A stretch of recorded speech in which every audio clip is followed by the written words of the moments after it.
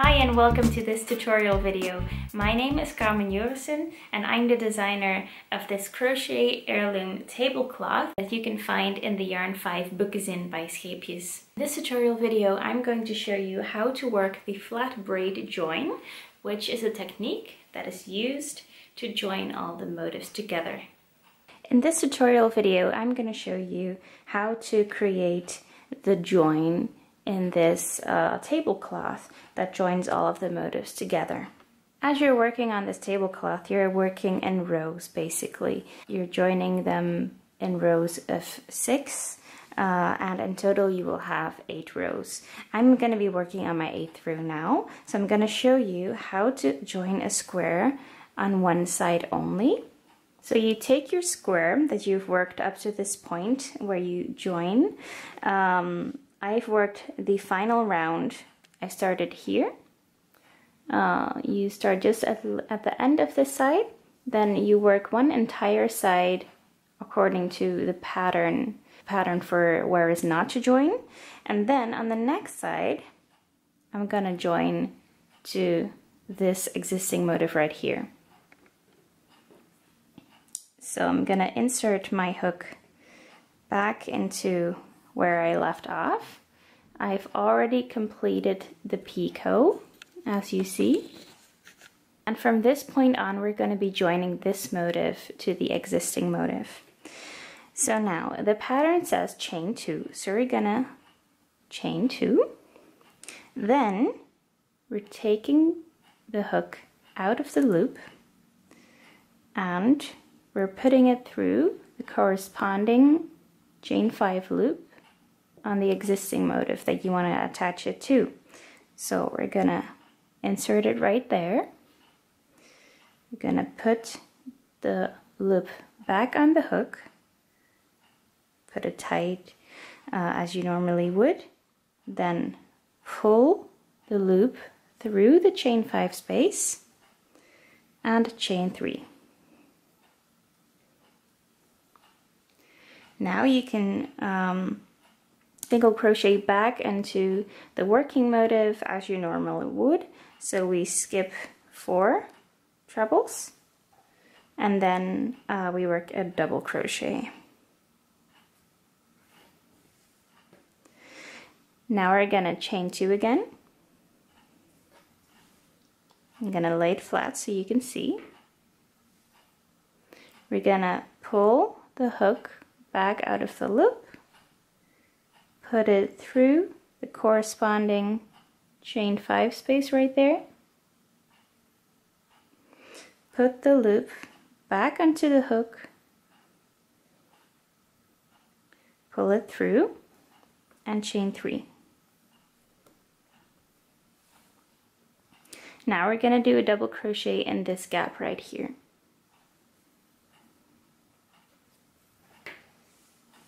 And you're going to work across this side in the same way. So we're just going to chain 2 again.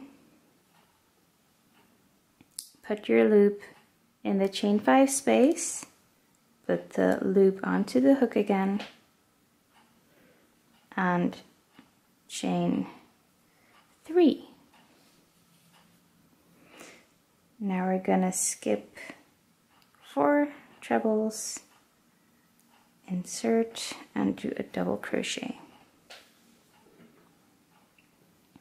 Now we've joined our motifs in all chain 5 spaces, and now I'm gonna just work the picot as I normally would. The picot is not joined, as you see here. It creates a nice open lace effect, which will be even prettier when your project is blocked. So we're just gonna work the picot. I work the picot, so I have chained 5 stitches, and then I insert my hook into these 2 loops here.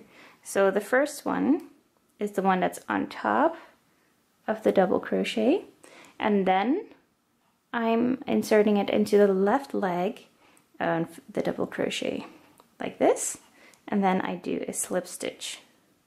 So I do a yarn over and then pull the yarn through all of the loops. And now on this side, I'm not gonna do any joining right now because there's no motif here. So I'm just gonna complete this side as I normally would, and then also complete this side until we reach the end right here. There, now this square is done. I'm gonna take my scissors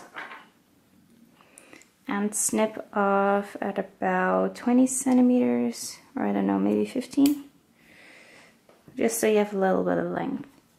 I'm gonna pull on this loop like so, and then what I like to do is to get this yarn end back into the wrong side. So I'm gonna insert my hook from the back just into this stitch. So I'm gonna insert it so that it comes up there, and I'm gonna take this yarn to the back side, and that's so that's easier to weave it in later. Now we have attached one more motif onto our tablecloth. Now I'm going to show you how to join a motif on both of these sides. It's basically the same, but I'm going to show you anyway. So I have another motif here. I've worked it until the same point. So I've started my chain 5 row here, and I've worked this side normally. And then I have these two sides that I can join. It's not so easy to join on this side. You could, but then you would have to join this chain space first, then work up until here, and then you can continue the joining. So that's not very easy. So I always leave this last side just to work normally. So if I'm joining on two sides, I will be joining on the so the third and fourth side of this square. So I'm taking my yarn, I've worked it up until the same point, so after the picot, I'm going to be chaining 2, pulling my hook out of the loop, and I'm going to insert it into this chain space right here, pulling it through and chaining 3. Then I'm going to do a double crochet into the working motif, and I'm going to continue joining the motif to the existing piece like this. Now when I come to the end of one side that I have joined, I'm just doing the picot as I normally would. So I'm chaining 5, and I am doing the slip stitch. I'm inserting through these 2 loops, pulling up a loop, and pulling it through all of the loops, and then chaining 2 already, and then I'm just gonna continue and join on this side. It isn't anything different, it's just that now you have 2 sides to join our work.